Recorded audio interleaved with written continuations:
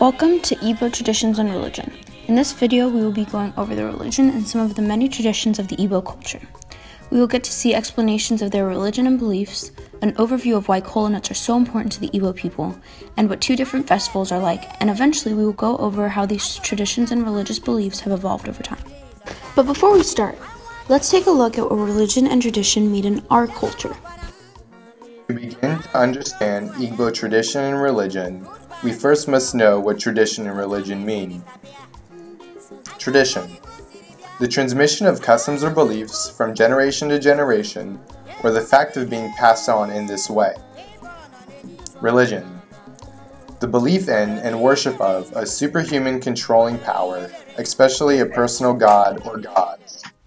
Now that we know the definitions of tradition and religion, let's take a look at the specifics of the Igbo religion. The people of Igbo have a traditional religion that is formed around their belief of God being their creator, who they call Chineke or Chukwa. It's taught that he can be approached through other deities and spirits in the form of natural objects. He is commonly reached through the god of thunder, Amadiola. They also believe in protection of deceased ancestors over living descendants. Ancestors are responsible for rain, harvest, health, and children in the village. The process of marrying an Igbo woman takes many years. There are 4 steps in total for doing so: asking the woman's consent, negotiating through a middleman, testing the bride's character, and paying the bride wealth, also known as dowry. Another rite of passage for the Igbo people is the process for burial. When someone dies of old age, the Igbo people see it as a blessing. They dress the person in their nicest clothes, sit them on a stool with the sitting posture, and allow family and friends to pay their respects. Afterwards, they're wrapped in grass mats and are taken to be buried. Normally, when the head of household dies, that person is buried under the floor of their house. Now that we have learned about some of the religious customs, here now we will look at some ceremonies and festivals. As we know, traditions and festivals are very important to the Igbo people. One cultural festival or ceremony is the kola nut ceremony. The kola nuts are very important to the Igbo people and are a culturally influenced nut that has been used for many different reasons. Most importantly, the kola nut ceremony. So the ceremony begins with a group of people called the host blessing the kola nut. The hosts are usually the people running the ceremony for the visitors.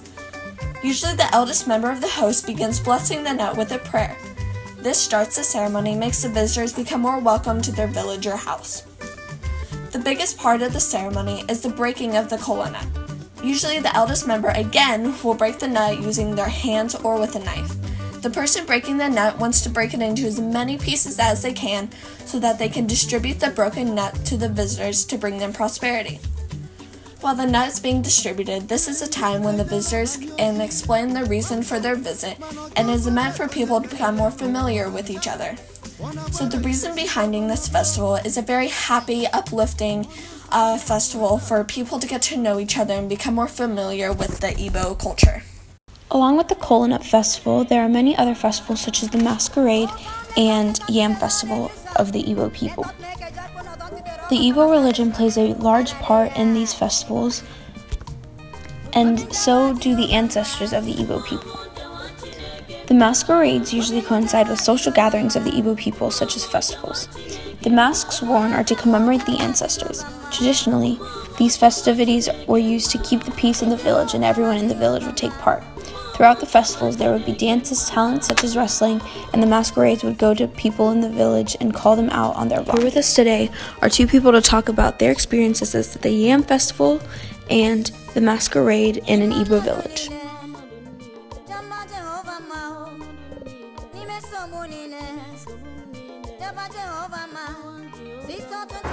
When I went to the masquerade, I learned a lot of new things about my culture. The men were wearing very colorful masks and interesting costumes, and I soon found out that their masks stood for their ancestors and how much they respected them. And it was then that I found out that the ancestors were meant to look over their descendants since they died, and that's how they are protected in my village.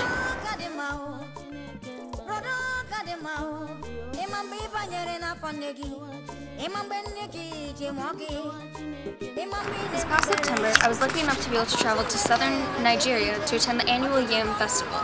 This festival takes place at the end of the rainy season, before the new cultivation of the yams. This festival includes many rituals which the Igbo people and the priests take part in. Before the festival, there is a feast of yams, which are such an important part in the Igbo diet. It's a festival that I would recommend to anyone who travels to this region because it was a very cultural experience, that being able to be there with these people during this festival and experience how they do their rituals and their religion and their food. It was something that was so amazing that I think is something that everyone should consider attending at one point in their life. Modern times, some things have changed, while others have not. Some of the things that have stayed the same is the kola nut and how it is used in their society.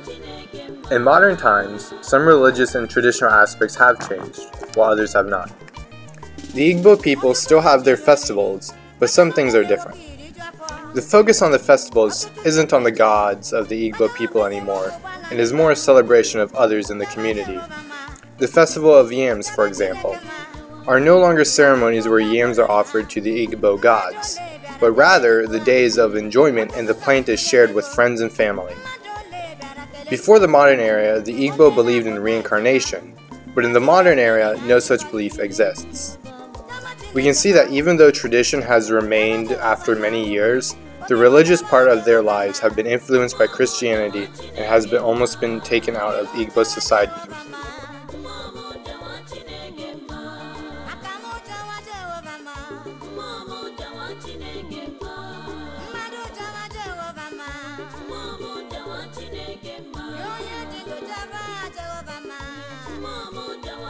Thank you, and this has been Igbo Traditions and Religion.